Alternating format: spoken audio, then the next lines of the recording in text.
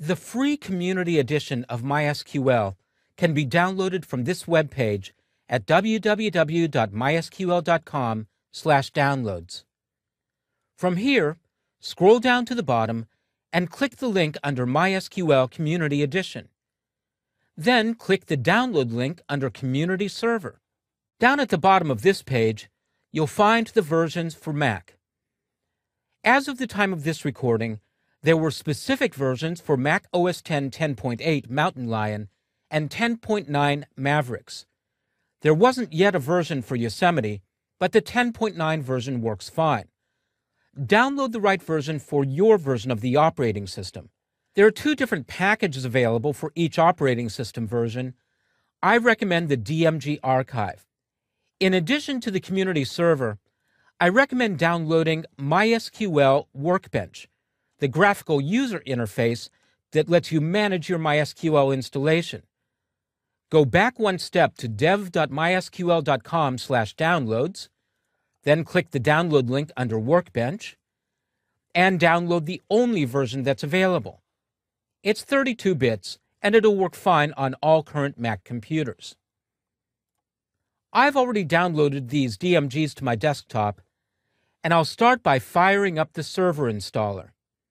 After mounting the DMG file, I'll double-click the installer package to start it, and then I'll go through the screens. You'll find that the only option is to change the installation location, but I'm going to accept that location and install the software. If prompted for your administrator password, type it in and click the appropriate button, or press return. It'll take just a few moments to write the files to your hard disk and configure MySQL. Now, if you're working on Yosemite, you might see a disturbing message saying that the installation has failed. But in fact, for most users, the installation will have worked fine in the background. To make sure that this is true, close the installer, then go to System Preferences. You should see that there's a MySQL pane there. Click on it, and there's a button labeled Start MySQL Server. Click that button, type in your administrator password, and after a moment, MySQL has started up. Now, to make sure that it's started, install Workbench.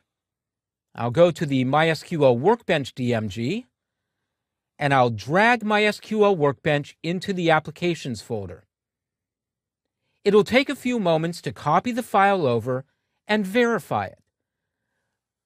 Once the copying is done, go to your Applications folder and locate MySQL Workbench.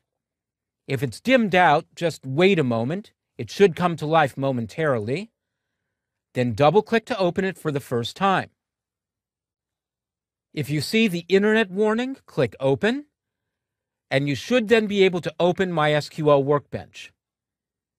Close all the other windows, and then here, double-click on Local Instance. And if you see this screen, then you know that MySQL Workbench has successfully connected to MySQL.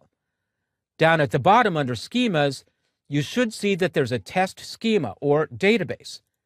It currently doesn't have any tables, but you can add your tables here, and you'll have successfully gotten started with MySQL on Mac OS X.